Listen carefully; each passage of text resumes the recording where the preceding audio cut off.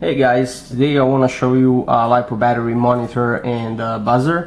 This particular model is BX100. You can get it for a couple of bucks from many different sites. It's really easy to use and very crucial if you're into RC and using a lot of batteries. You want to monitor their health and you want to see if the voltage drops beyond the dangerous point. It's really easy to use. You just plug in your battery this way, so the negative lead goes to the far left. As you can see, it says that it's one cell and the current voltage is 3.72 volts. This particular model supports up to 8-cell battery. With me, I got this one that is like 3-cell battery. So the same deal here, negative goes to the left. I connect it this way. Alright, so it's gonna show you all the info, number of cells, the voltage of all cells together, and individual voltage of single cells in it. So it's gonna cycle through all the cells, and as you can see, all are 11 volts.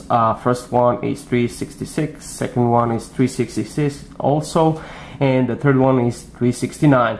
So we're gonna do a little test and demonstration. Right here I got my drone. I'm gonna hook it up to the battery, and I'm just gonna test the buzzer functionality of it. So let's see.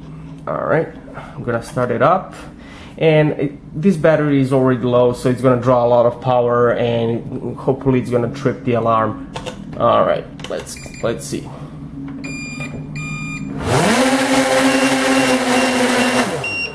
As you can hear, the alarm is really loud and there is a blue LED. There we go. Oh, one more thing, there is a button here on top to which you can set the voltage that's going to trip the alarm. So you can turn it off completely, and it starts at 2.7 and goes up to 3.8, I believe. Yeah, 3.8. Well, that's it guys. If you like it, like it. If you dislike it, dislike it. See you next time for the next video. Have a great time.